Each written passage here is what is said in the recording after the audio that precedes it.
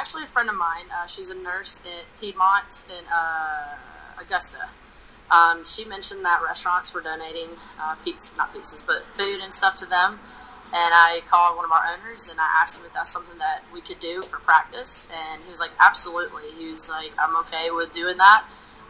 You do what you think is right. So I called a couple places around, and Coliseum was the first one that said that they were allowing that. I'm kind of out in the community doing that. If I had to guess, I would say about 20 or 30 pizzas, and they're our 20-inch. They're huge, about 12 slices a piece. So, we're helping the community, but in return, they're helping us now too.